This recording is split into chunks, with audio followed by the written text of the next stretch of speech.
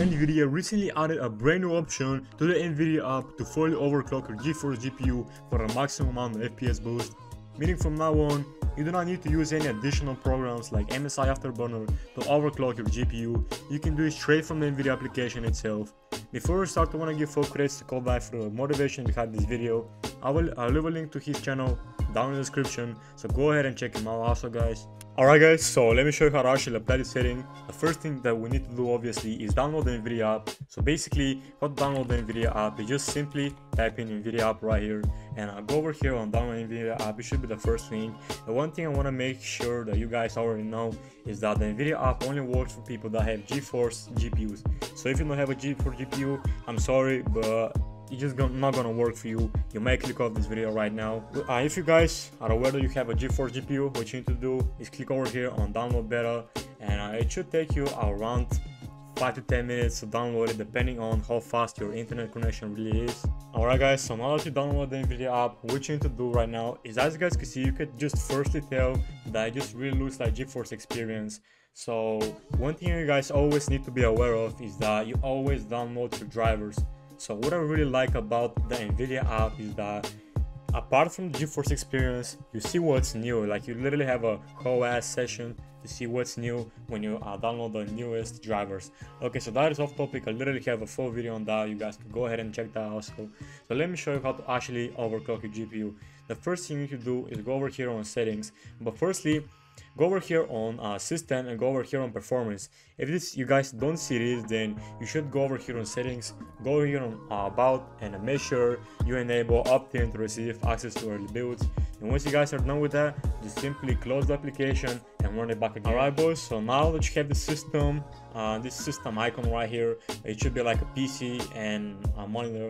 So go over here on performance, and as you guys can see, this is where you overclock your GPU. What you need to do right now is just simply enable this button. Okay, as you guys can see, there is a disclaimer: warning, turning your GPU or changing performance limits may cause your PC to show visual artifacts. Your PC may become unstable. So go ahead and click on agree and continue, and you should be able to see a little window. Just click on yes. Nvidia also said that it should take you around 10 to 20 minutes. Alright guys, so now that you've done with that, and if you want additional performance, what you need to do is click over here on graphics and go over here on global settings. So basically guys, these are the best settings in my opinion. You can also go ahead and experiment with them. So RTX dynamic vibrance, this is completely up to you. This does not affect your FPS in any way, just makes your game a little bit more vibrant, and in my opinion looks really better. So CUD GPUs, this is basically if you have like multiple GPUs. So DSR factors, make sure that is on off. Image scaling, make sure that is on off. Low latency mode, I have that on, and you can also try with off. Just experiment what's best for you, because what's best for me might not be what's best for you.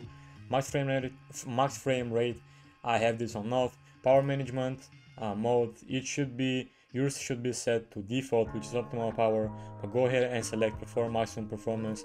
Shader case size, I would really not mess with this. If I were you, I'll just leave it on default right here. Vertical sync, I'll just leave it on off. Virtual reality, I'll just leave it on off. Okay guys, so this is pretty much from the Nvidia app. So I don't want to leave you guys like that. I want to give you a couple of tips to actually boost your FPS.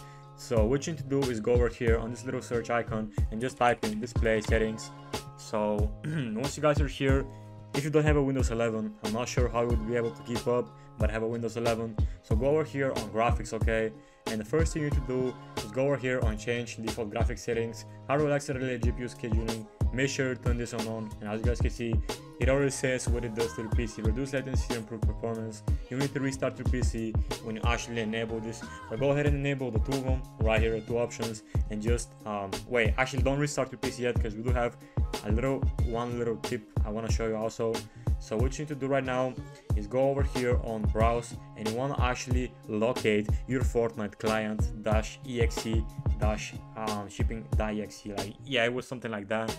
So once you guys have located it, it should be right here for me. And what you need to do is go over here on options and select high performance. So this is basically it. And what you guys need to do right now is just simply close this and restart your PC. Okay guys, another thing I want to show you is this little pack I found. So basically I found this pack from a guy named Lee Stripes. So I will leave a link to his channel down in the description. Also huge shout out to him.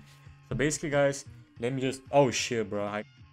Okay, so basically what I was mentioning is that what you need to do is just simply open it. Obviously the first thing that we need to cover right now are the stretch resolutions. As you guys know, almost every single pro uses stretch resolutions, and what stretch resolutions do is that they actually stretch your resolution. Who would have guessed? So now, jokes aside, they actually do help you a lot when we're talking about FPS. It really help you. And one stretch resolution I would highly advise you guys to do, and that most pros use, is 1720 by 1080. So basically, let's say you have a little bit more low tier PC and you're struggling a lot with your FPS. I would advise you do something like 1024 by 768, my bad. And what you need to do is just simply copy this, and let me show you how to actually put this in.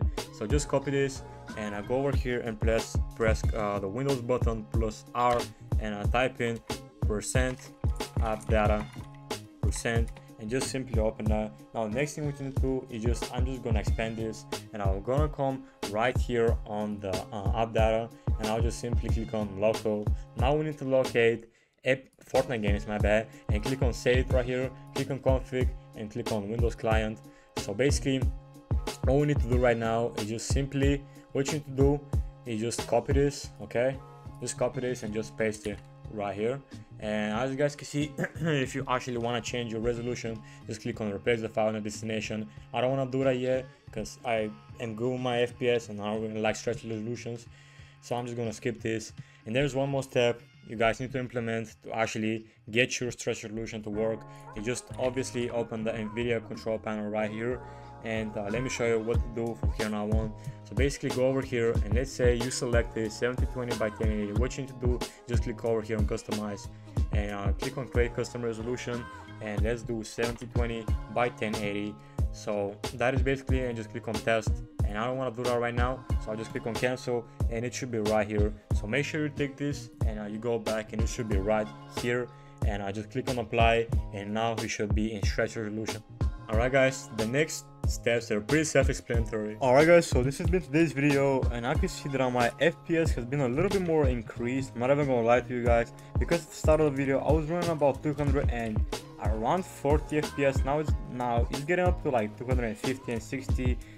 So I can indeed agree that this actually works. And one little tip I want to sneak in is that closing your running background apps actually helps you too. So let me show you how to actually do that also. So basically what you need to do is just click on your Windows button and go over here on this little arrow, and basically disable everything you guys don't use. For example, I don't use Discord, and this is literally just disable anything you guys don't use, and you should be able to run everything smoother, and also play on performance mode, which I'm sure a lot of you guys are aware of. And it's been your boy Choppa. I hope you guys enjoyed this video, and as always, have a great rest of your day, and peace out, y'all.